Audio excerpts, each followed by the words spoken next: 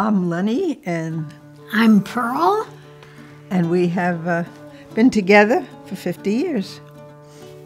We just do. We are in love, and we tell each other that every day. Well, we moved down to North Carolina in the early 70s. And we couldn't have picked a better place. And our neighbors over the years have been wonderful.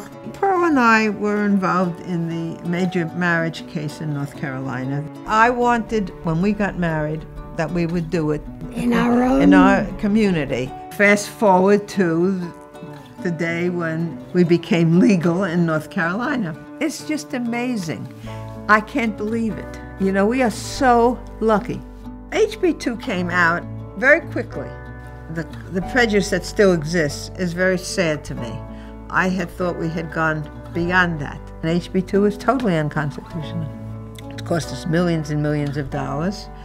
And so every single vote counts. And you can't say, well, my vote doesn't count. You know, it does. And sometimes the elections are very close. So you have to go out and get your friends registered, and you get registered, and you have to make the effort to go to the polls and vote.